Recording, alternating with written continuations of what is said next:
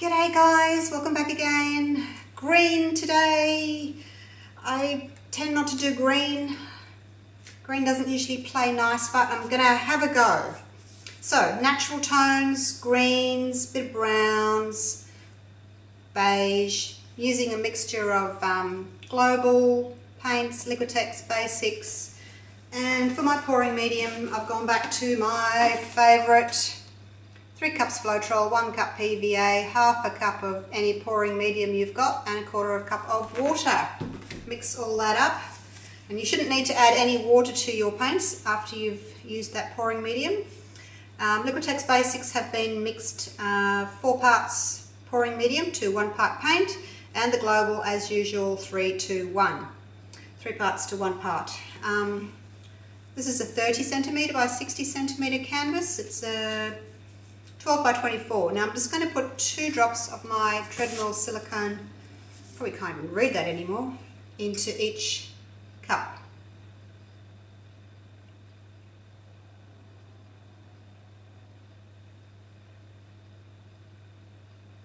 Hopefully 2 will be enough. I've got lots of cups, so by the time you've added all those drops together, and my titanium, what's this one called? Unbleached titanium. I'm using that instead of white. So that's the Liquitex Basics, titanium white. This one is banana leaf. Deep green permanent. Daintree, it's a yellowy green.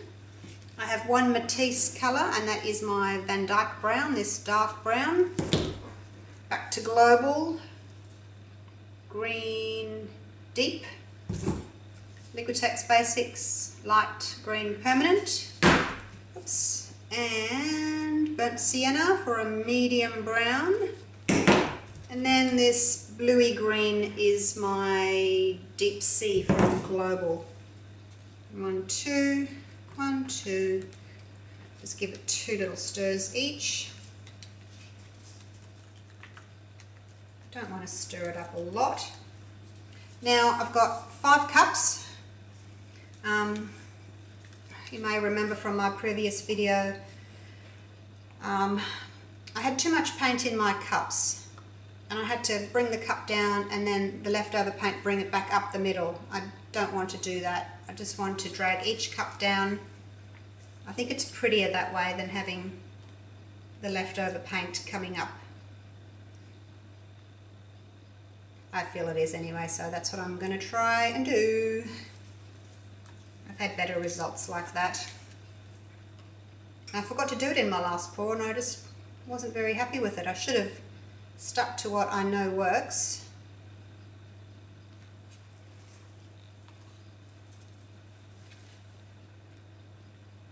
So this is my pop colour. You may remember me saying I have different shades of colours. I picked 2 colours, and I have different shades of that colour, and then I have a pop colour. So for this I've got green, I've got a dark green, a lighter green, a lighter, and then really light, and then my browns, I've got the 3 browns. This one here is my pop colour. Oh, that's the bluey one. Alright, I better hurry up here, I'm going to run out of time.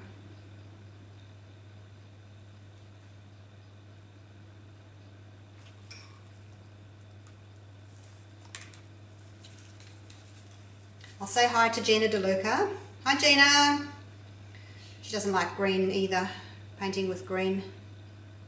But I'm going to give it a go, see what happens. I have added some browns, obviously, as you can see, can't just have green, I think. You need some kind of contrast. They're all natural colours, blues and browns. I hope I've got enough, whoops, I hope I've got enough room in my cups for all this paint. Might have to make another cupful.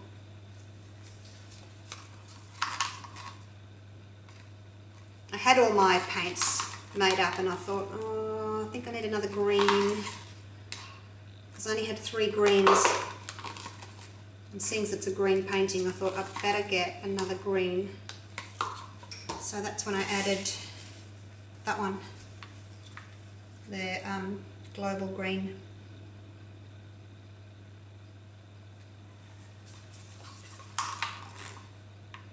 Can't have more brown than you can green, can you, in a green painting?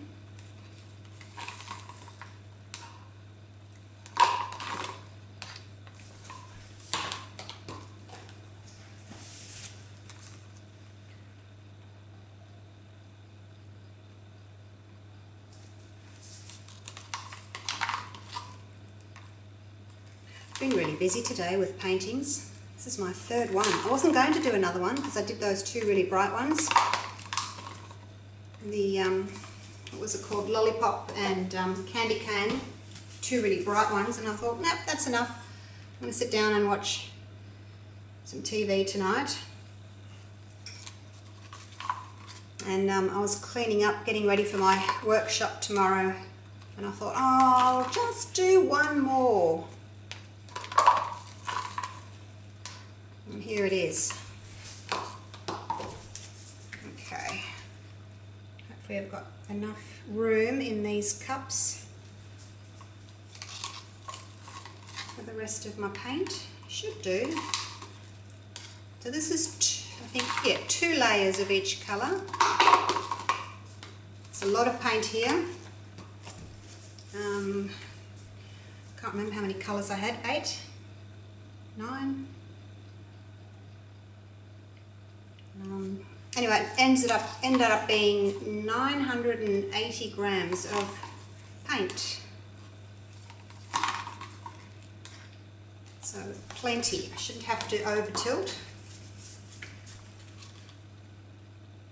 Trying to fit them in is a problem, but I shouldn't have to over tilt.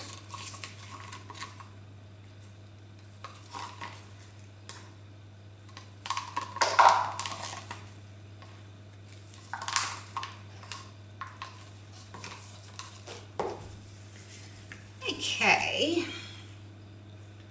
a little bit of brown.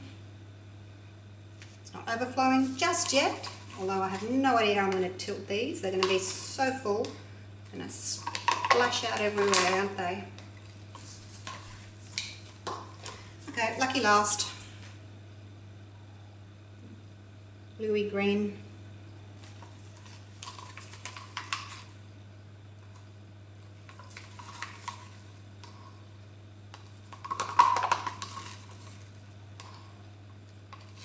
This works. Gone back to my old recipe for the pouring medium. The last one I did, the candy cane one, where I just used PVA and pouring medium paint and water. I don't know that I actually was more impressed with the cells. I guess they were a little bit better. The PVA really helps to bind the paint, keeps your cells in place. Okay, let that sit there for a minute. So I'm just going to drag these straight down. And if I do have any paint left over, as always, you can use it on the corners if you need to cover your corners. Looking good so far. I hope this turquoisey colour is going to work and not throw too much blue. It's kind of instead of black. I didn't want to put black in, I didn't want to put white in, so I've gone the dark greeny blue and the light cream. The unbleached titanium. Alright, let's do it. Oops, there's a lot of paint in there. I'm going to go a bit slower, I think.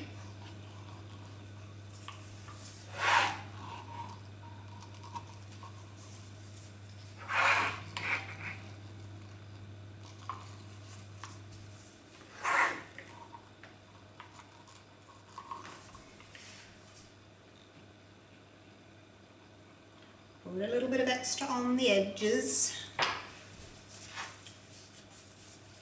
Oh, that looks okay, doesn't it? Now, I'm very tempted to use this in there, but I'm not going to. I'm going to leave it. Wow, there's a lot of paint in this one still.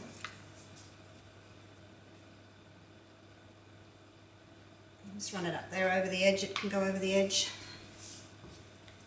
Quite a lot left. And I knew I was going to have a lot of paint. 980 grams is a lot for this little one. When I do my next size up, the 40 by 80, I use 1600 grams. I've decided that 40 by 40 is 800 grams.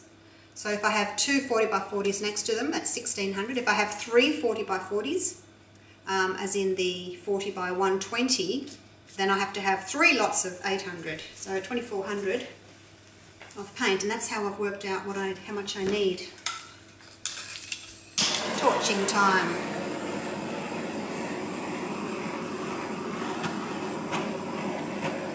I do prefer this pouring medium over that last one. You can see the cells jump up straight away. That PVA one, maybe it was just because it was too thick. The PVA and pouring medium only. Might have just been too thick. I've decided that this mix is my favourite.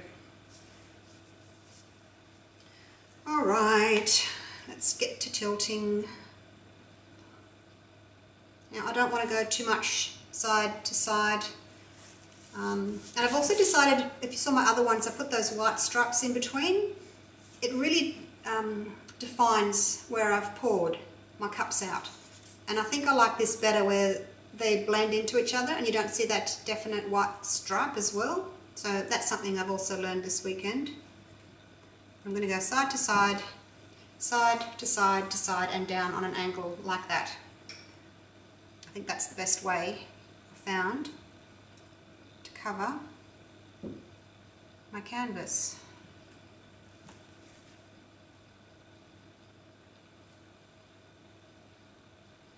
Just help that a bit, because that's already covered down that end. Yeah, I don't know about the blue, maybe it's too much, maybe I should have left it out and just stuck to greens. Oh well, there's always a next time.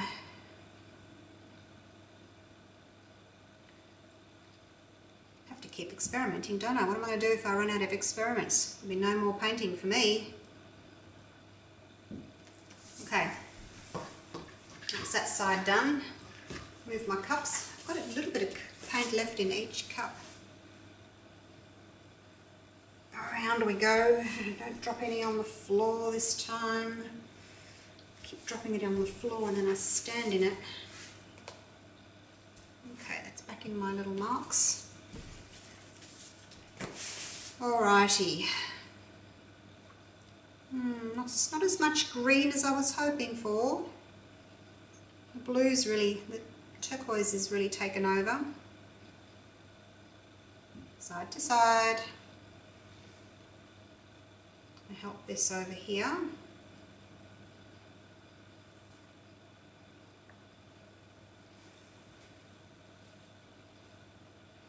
Help that a bit as well, because that's a big white bit to get over.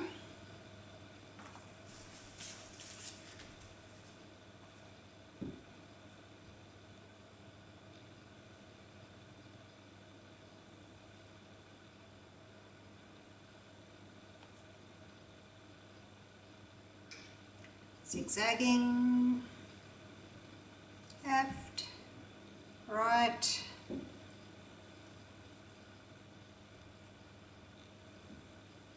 Use the weight of the paint to help it go over. I'll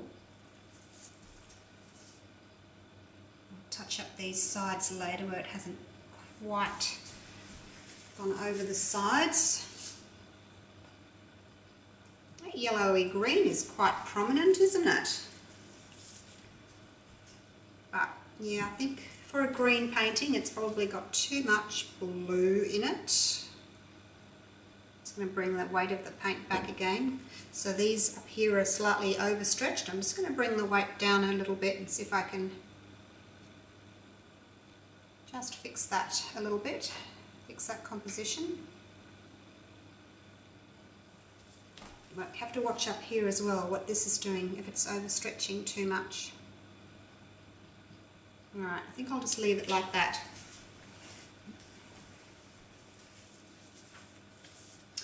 So, it's okay. Where's my spatula? I think I've put it away. I was tidying up. Started putting everything away for the class tomorrow, and then I have to unpack it all. Just cover my sides with my little spatula. Try and match the colour that you've got on top. Just pick the paint up and let it fall down on its own.